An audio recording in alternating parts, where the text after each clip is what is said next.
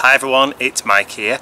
It's a beautiful sunny day today, so I thought I'd come outside just to film this introduction and take advantage of the sunshine. No dicky butt out today because it's far too warm. So anyway, so everybody makes mistakes, including me, and even after all the art journal pages and all the videos that I've done, I still make mistakes. I'm still learning. My creative journey is still going on, and I'm still doing things that I wish I hadn't have done. And I created an art journal page this morning that is a prime example of exactly that. I get so far in with the page and then I do something on the page which just ruins it completely. And so I battle to try and save the page. So I will show you what I've done and then I will join you again back at the end. This is my small 5x8 Dylusions journal, and I'm just going to begin by adding some white gesso across the double page spread just to try and hide those blobs of paint that I've got on there from previous pages. I'm not going mad with the gesso, I'm just adding a very thin layer just to give it a bit of a ground before I begin.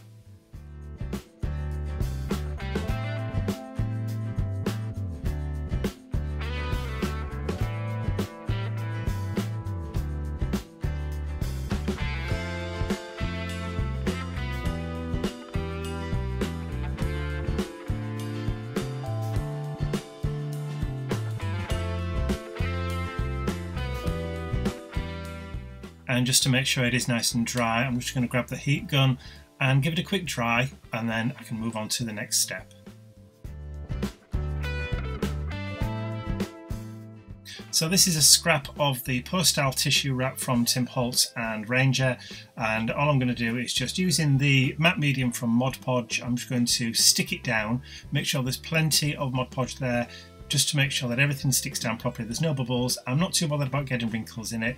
I just want to make sure I've got the entire double page spread covered with the tissue paper.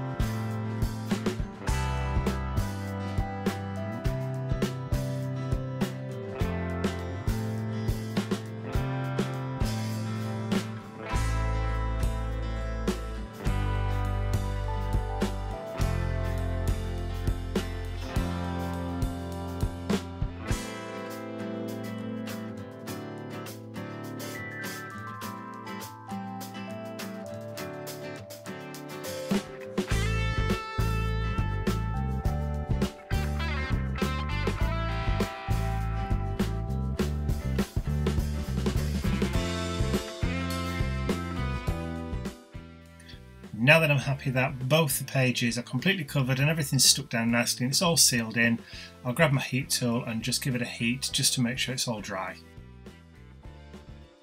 So my base coat of colour is the pale powder blue from Reeves. This is an acrylic paint, and as you can see it's a nice pale blue with a hint of purple in there, but not too much. It's only very, very pale, and all I'm going to do is cover the double page spread with the paint using a baby wipe, and I will use 2 or 3 coats until I'm happy that all of the tissue paper has been knocked into the background and that I can only see little bits of it coming through.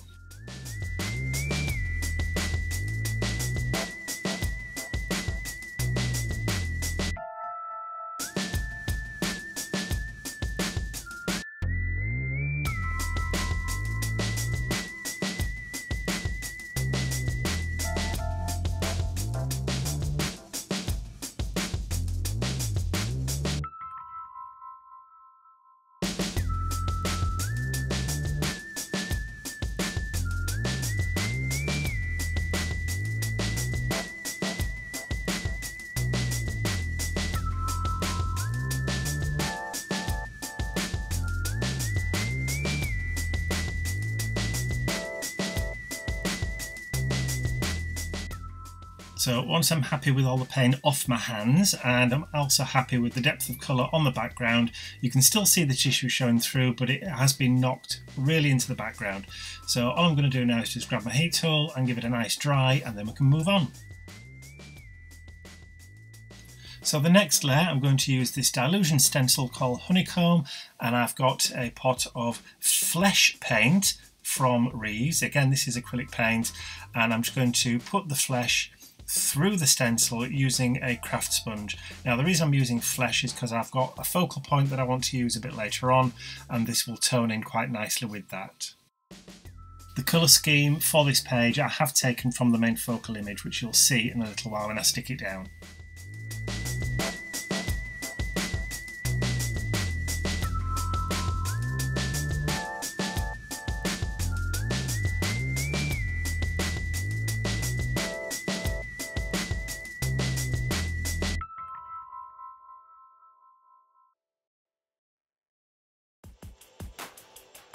So I'm just adding the final bits of that flesh paint through the stencil on the bottom left hand side of the page, and as you can see I've created a kind of visual triangle, the 3 points around the page, which just draws the eye around it.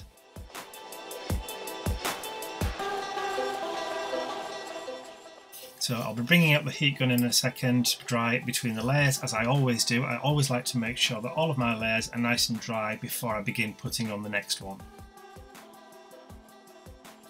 So now I want to add some highlights onto the page, so I'm going to be using the chicken wire reversed stencil from TCW, and I'm also going to be using another piece of craft sponge and also the titanium white acrylic paint from Reeves.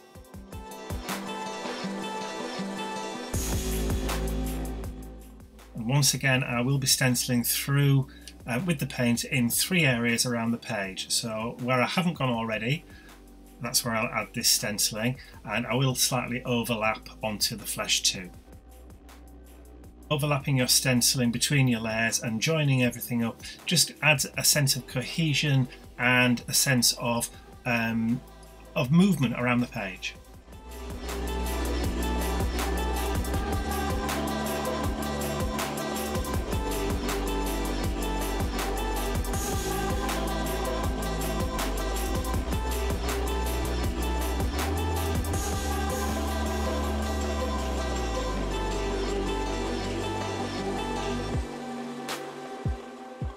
So I'm happy with that stenciling, so it's time to bring up the heat gun again to give it a dry, and then we can move on to the next bit.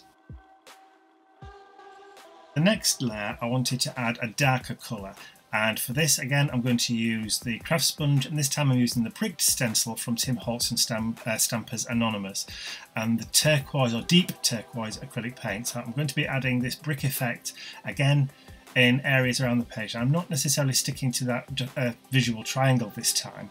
I'm actually going to fill in the areas around the page where I think it's actually going to best benefit and be more aesthetically pleasing. So I will be adding it in different areas and joining some of them up too, as you'll see.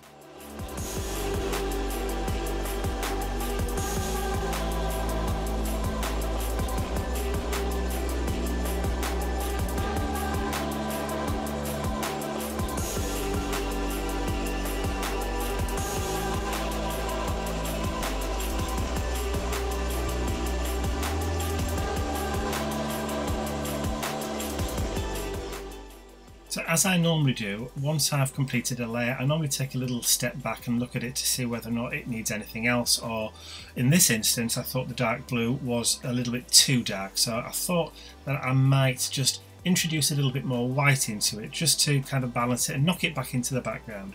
So my idea was to bring back out the titanium white paint and also still use that same stencil that I've just used, the brick stencil, but this time use the white paint to just knock back some of that colour a little bit.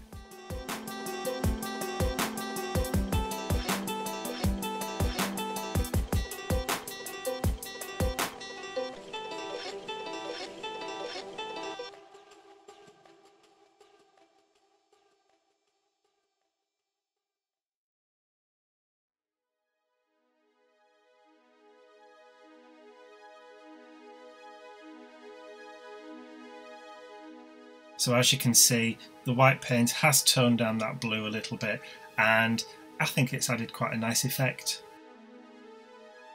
So ready for my focal point. So before I do that, I just want to make sure everything's nice and dry so it's out with the heat gun, and then we can get cracking.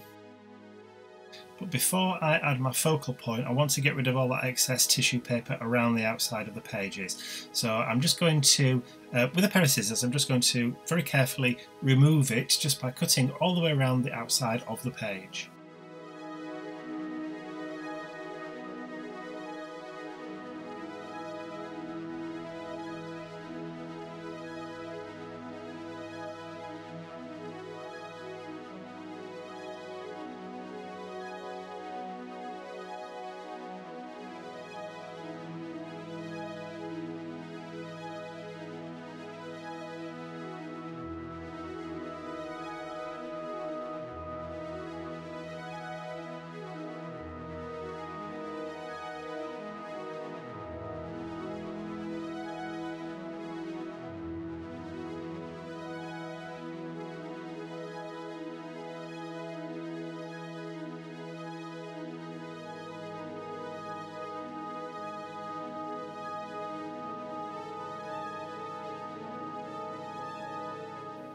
So just removing the last bit of the tissue now, and because I'm not going to be adding on a lot more colour to this page, I can remove the polypropylene page protectors that I've got underneath now, so I no longer need them.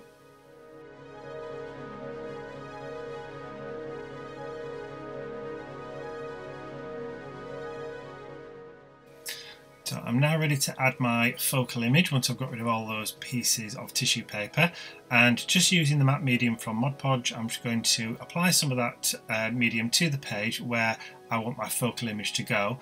And as you can already see, I have printed out my focal image and I've already cut it out as well. So I've done it by hand, just with a craft knife. I didn't really think you would want to sit and watch me cut all that out. So this is it. It's just a photograph that I have of Mr. Bentley and Ian. So I'm just going to add those to the page. So this has been printed using an inkjet printer. I haven't sealed it with anything because I have left it to dry for quite some time. I printed it first thing this morning, and so it's had a good couple of hours before it's dried. So all nicely stuck down, no bubbles, no wrinkles, and it certainly hasn't made the ink from the inkjet printer run. So up to now, things are going quite well. So for my quote, all I'm going to use is my Dymo letter tag label maker, and I'm just going to type out the quote that I want to use, which is going to sit just below the focal point on my page, and I'm just going to print it. It is self-adhesive, so I don't even have to add any glue to it, and the backing just peels right off so you can stick it down. I love my label maker. It's so much more convenient than having to print quotes or stamp across your page. And as you can see, the quote is a paraphrased line from a very, very well-known song. So time to add a border around my page. So for this I'm using the Potting Soil Brown Archival ink and a blending foam from Tim Holtz, and I'm just going to add a little bit of a darker border all the way around the page just to kind of create that frame.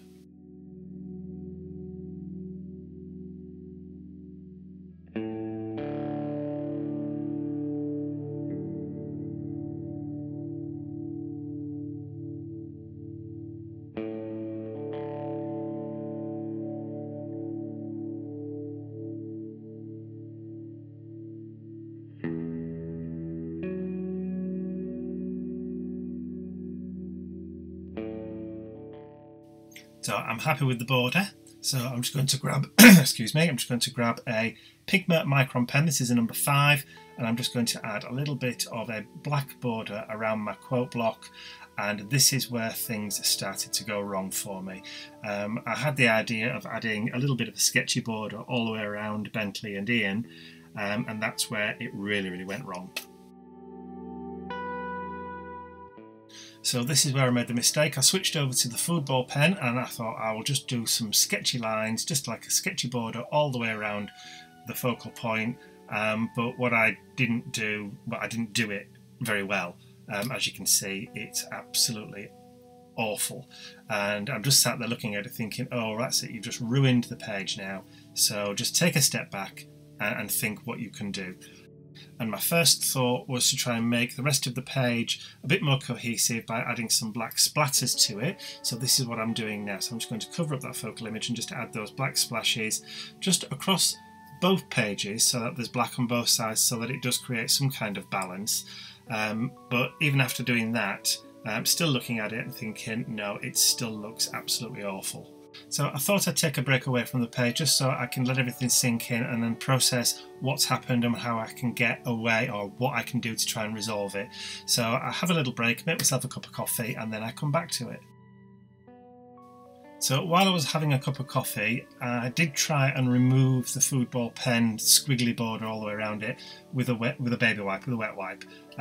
Most of it did come off, but it still left that trace. So I decided I was going to go around the focal image with my Caput Mortem big brush pit pen and create a shadow around the focal point that way.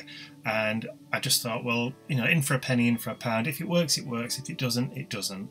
But I can still use it as an example of what not to do, and maybe how you can try and salvage a page that you're not happy with. But as it turned out, the page didn't look too bad after I'd done that.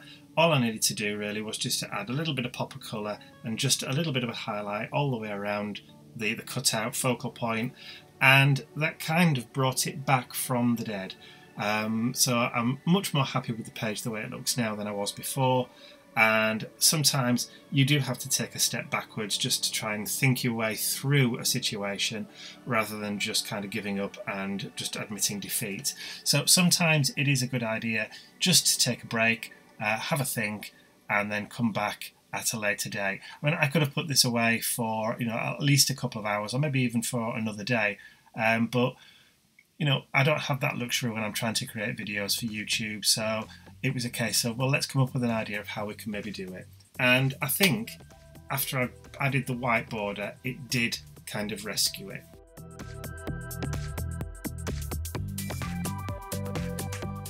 So the best thing for me to do when I've got a situation like that is just to leave it as it is. So don't do any more to it, just sign and date it and call it a day. And leave it.